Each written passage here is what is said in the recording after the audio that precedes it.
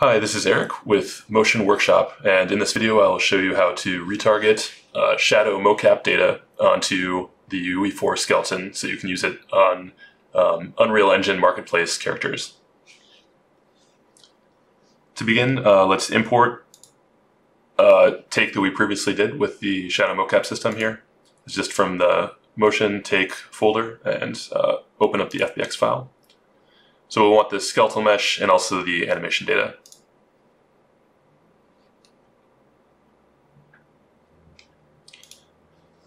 Alright, so here we have that animation. I'll just drag them into the scene. You can see if we open up the anim clip, it's just a kind of waving at the crowd animation. So let's open up that skeleton. So to do the retarget process, use this retarget manager. It opens up in the pane over here. We don't need to worry about the manage retarget source, but we do need to set up the rig. And we will select the humanoid rig first. You can see that it populated this list of source and target joint names. This is basically a mapping that will show which body segment joints are going to apply the animation to the UE4 skeleton's joints because they're named differently. So you can do this by hand. You can also use the auto map. You can see it kind of populated these. They're not all correct. I've already done this before, so let's just load the one that I saved out. It's the shadow bone mapping. And you can see now, if we scroll through, it looks like all the names are correct. And one more thing you want to do is go to this show advanced. And you can see there are a few in here that are incorrect. We don't want anything below the hands to be mapped, so just X out any of the ones in here that we don't want. So any of these that have a field that says none will have no animation applied during the retargeting process. So I'm just going to finish Xing these out. All right, that looks good.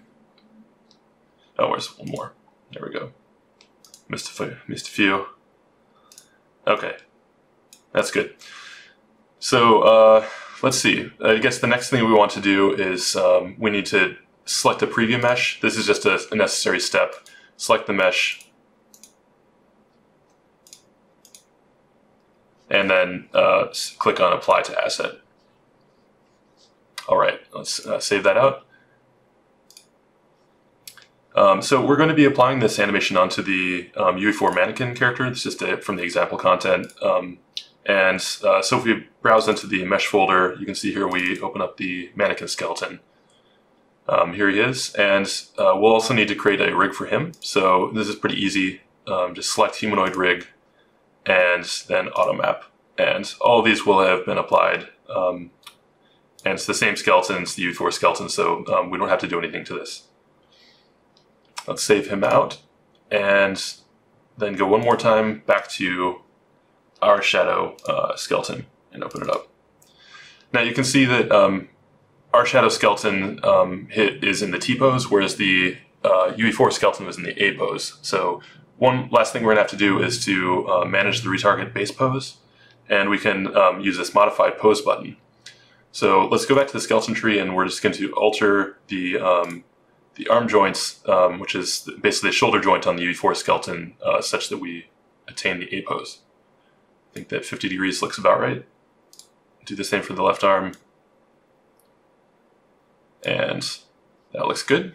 And go back to the Retarget Manager pane and go down to Modify Pose, Use Current Pose.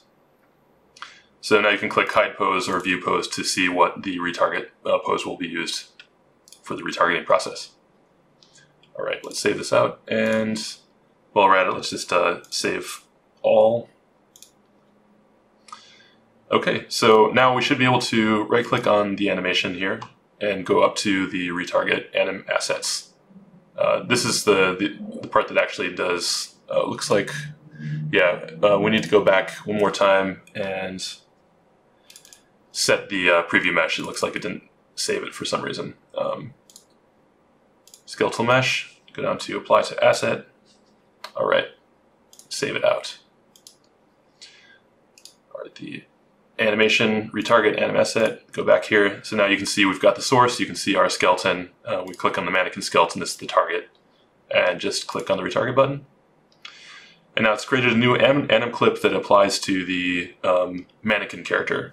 So let's just drag him out into the scene and play it. Yeah, it looks like it worked pretty well. So that's the gist of the process of doing animation retargeting from the shadow mocap data onto the UV4 skeleton in Unreal Engine. Thanks for watching.